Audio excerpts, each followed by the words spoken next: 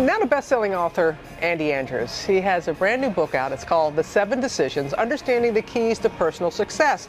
And he's sharing his keys with us. We also asked you at home for some of the mantras you live by. I am still giving your first book as a present to family and friends. And now we're talking about the decisions.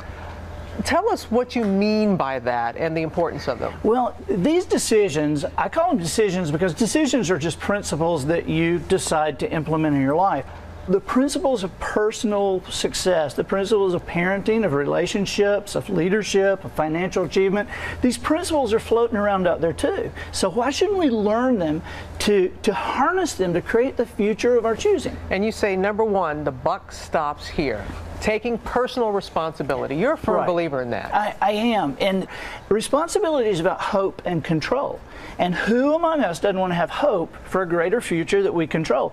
If I can look in the mirror and I can say I've had some crazy things happen in my life and I couldn't do anything about them, but I've made choices in response to those crazy things that have led me to a place I don't like. Well, if you can make choices that lead you to a place you don't like, doesn't it make sense you can make choices that lead you to a place you do like? Yeah, you can make good choices too. You've proven that you can make bad choices, so you can do the flip side of it. And that's what the other 6 decisions are about how to make those good choices. And you talk about choose to be happy. Now, you know, someone says, oh, great.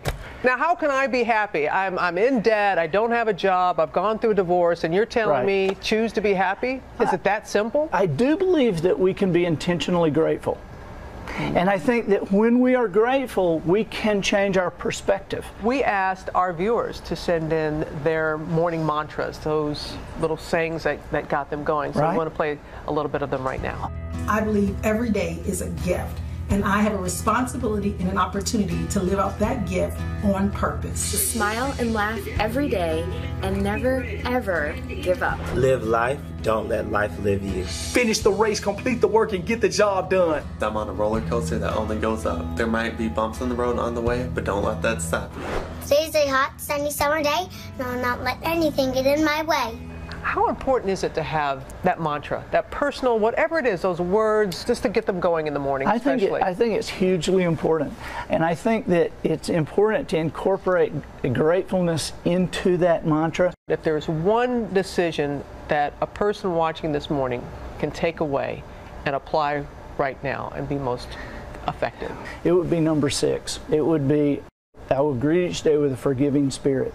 I see more disasters in relationships and in businesses and in teams because of a lack of forgiveness than any other thing, and a lack of understanding about this principle. It is a decision, it's to forgive, and it's important that we do that so that we can press life's reset button and begin again. And we've said this oftentimes, that when you forgive, the person that benefits the most, you. It's you. It really is. Reset. Push that reset button. Thank you for your mantras.